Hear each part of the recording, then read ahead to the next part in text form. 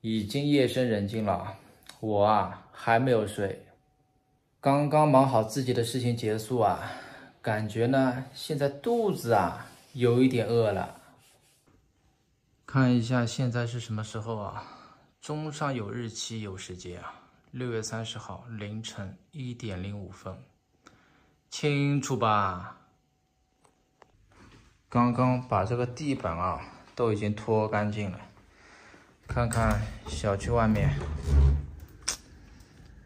还下着绵绵细雨，鸦雀无声，好安静没有一个人。今天白天帮老爸老妈找房子，找了整整1天，找房子的视频呢也没有拍，想想算了，直接开个视频，到每套房子里面开个视频给老爸老妈看一下。其实不给他们看，我自己也可以帮他们拿主意，我看不上的，他们肯定也看不上。对品这些活，只有等到晚上到家以后吃晚饭，吃好晚饭忙到现在凌晨1点钟。前面上去洗了个澡，洗好澡下来了，头都没洗，因为想着洗了头发又干不了，干不了的头发呢，睡觉又不好。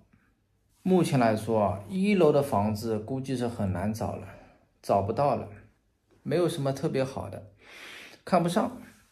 接下来可能要以找电梯房为主。其实今天早上1楼已经基本上都找完结束了，下午呢找的都是电梯房，电梯房也不行，卫生间太小。因为我老爸是说的嘛，没有1楼的话，抠鼻尿尿的话，就是租电梯房，就在卫生间给他铺一个小草坪，铺一个什么尿不湿什么的。我老爸让我卫生间找的大一点。反正从今天下午开始就是以找电梯房为主，但是也是没合适的，看了大概5套房子吧。接下来实在不行的话，就把那个寻找租房这个范围稍微扩大一点。本来是方圆3、4公里，不行的话就方圆5、6公里再看看。那怎么办呢？因为这里附近密度比较小，不是那种小区很稠密的、很密集的，密度小，房源呢也少。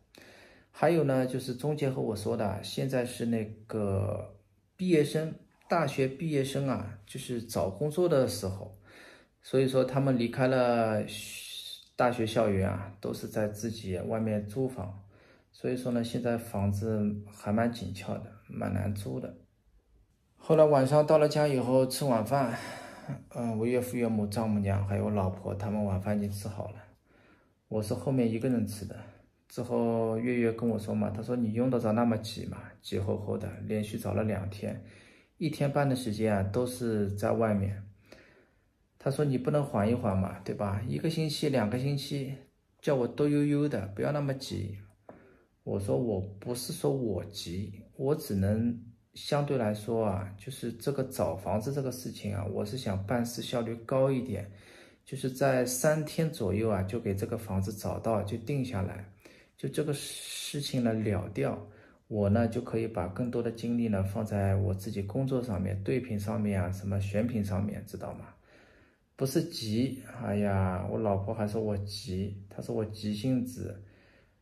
我说呢，还有一方面就是我父母乡镇那个房子呢，他们那个房子里面没有通燃气，知道吗？所以说烧饭的话呢，用的是那个液化气钢瓶。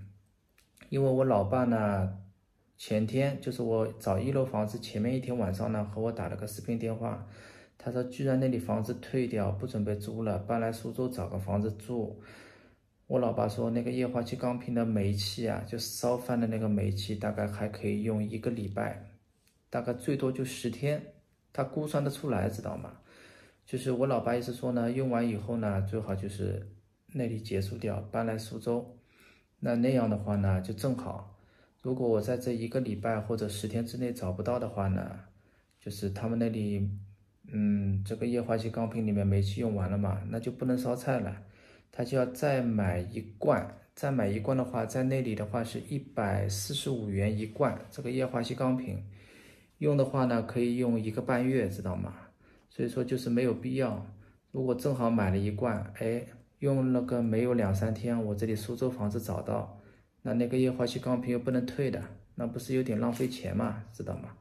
反正就是多方面考虑吧。我跟我老婆也解释了一下，不是说我急，就是说这件事情啊，尽快弄掉拉倒。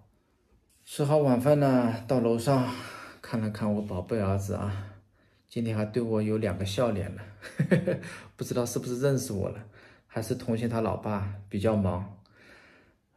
之后晚上大概7点半的时候啊，回到1楼就开始对屏啊、选屏啊什么什么，就这种工作啊又开始了，包括回复了很多粉丝叔叔阿姨的消息，也回复了好多。哎呀，反正有点弄得焦头烂额的。反正我感觉这个活靠我一个人，不是说完全不行吧，只是呢很累。哎呀，算了，夜宵也不吃了，肚子饿啊就饿点吧啊。晚上呢睡觉前吃的太饱，其实对身体也不好。咕噜噜的，就像我老爸说的，有一点饿感啊，进入睡眠状态是蛮好的。好，听我老爸话啊。